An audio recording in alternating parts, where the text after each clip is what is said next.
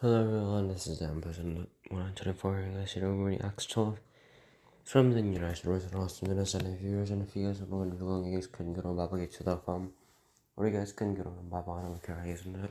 But let's go get started. Acts 12 in the United Version and NIV version. Peter's miraculous escape from prison.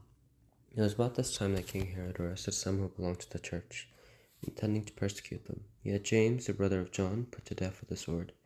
When he saw that this met with approval among the Jews, he proceeded to seize Peter also. This happened during the festival of unleavened bread. After arresting him, he put him in prison, handing him over to be guarded by 4 squads of 4 soldiers each. Herod intended to bring him out for public trial after the Passover.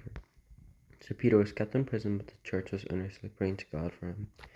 The night before Herod was to bring him to trial, Peter was sleeping between 2 soldiers bound with 2 chains, and sentries stood guard at this entrance. Suddenly an angel of the Lord appeared, and a light shone in the cell.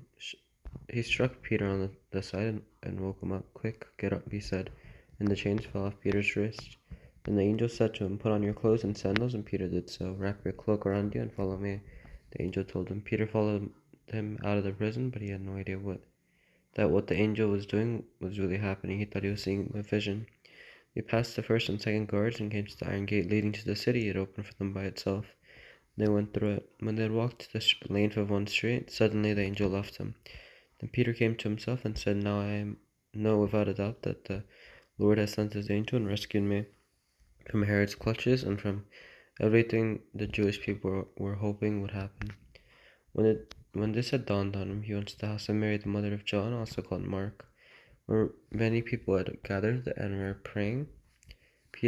Peter knocked at the outer entrance, and a servant named Rhoda came to answer the door. When she recognized Peter's voice, she was so overjoyed, and she ran back without opening it and exclaimed to Peter as at the door, "You're out of your mind," they told her. When she kept insisting that it was so, they said it must be his angel. But Peter kept on knocking, and when they opened the door and saw him, they were astonished. Peter motioned with his hand for them to be quiet and described how the Lord had brought him out of prison. "Tell James and the other brothers and sisters about this," he said, and then he left for another place.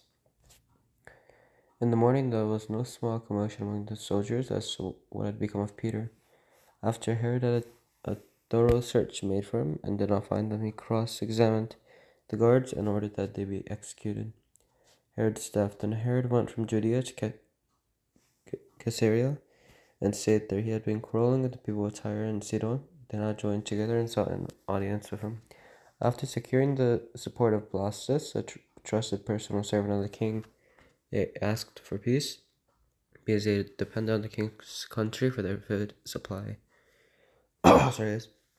On the appointed day, Herod, wearing his royal robes, sat on his throne and delivered a public address to the people. They shouted, "This is the voice of a God, not of a man." Immediately, because Herod did not give praise to God, an angel of the Lord struck him down, and he was eaten by worms and died. But the word of God continued to spread and flourish. Barnabas and Saul sent off. When Barnabas and Saul had finished their mission, they returned from Jerusalem, taking with them John, also called Mark. You guys have a good day. Enjoy it. I'm going to see you next time. Bye.